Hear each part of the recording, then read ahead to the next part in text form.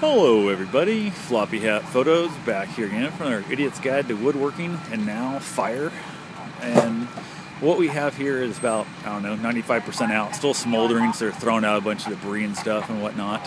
I don't know, it's got to all come down anyway, so probably kind of wish that would burn on down. It would have saved me the hassle to clean up and the debris removal and all that good shit. So who knows, maybe there's something there savable. I can't imagine there is, because you can see, actually you can't see nothing of this probably. There's my bandsaw is right there, which is completely engulfed. The wood stoves are back there, the table saws are back there, the chop saw is right by that fireman right there putting it out. It's 100% gone.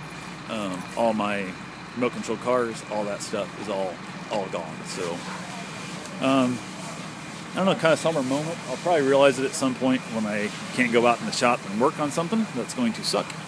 Had a bunch of Christmas gifts already made in there. That's going to suck.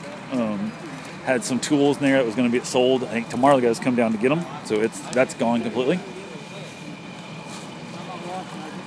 Go around the back here and see if we can't see what else it looks like. Luckily, it looks like it was contained just to the garage, which is good.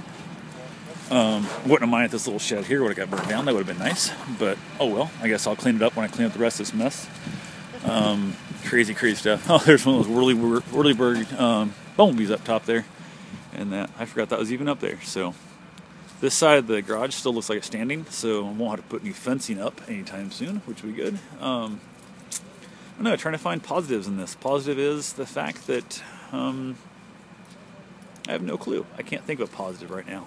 The neighbor made the remark that I'll get to build the shop the way I want it. I said it'd be great, except the fact that I have no money to build a new shop. So looks like I will not be building more Christmas gifts this year. So I did laugh and joke with him and told him I might take over his shop and start working up there out at his little shop. He's got a little woodworking shop up there and that he doesn't use anymore. So who knows? We'll see what happens.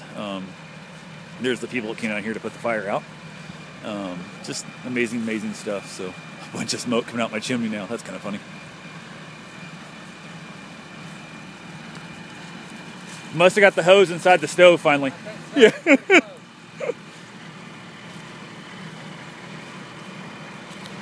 But that's what we got. So anyway, I'll talk to you guys later. Have yourself a safe and wonderful day. Be safe out there, people.